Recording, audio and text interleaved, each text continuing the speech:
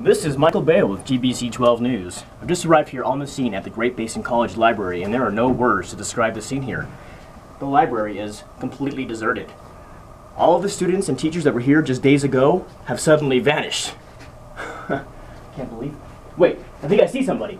I think it's a student. Hey, young man, come here. Come here. No! Wait.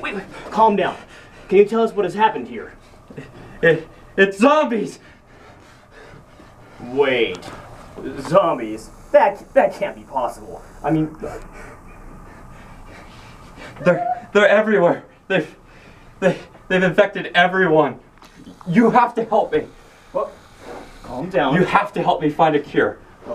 Okay. A cure for zombies. Yes, that's what I said.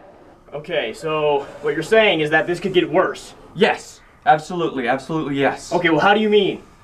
Worse how? If they get out, the world will be infected.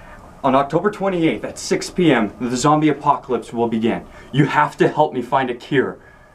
Young man, I'm sure you've been through something unimaginable, but this is no time for jokes. All right, you need to calm.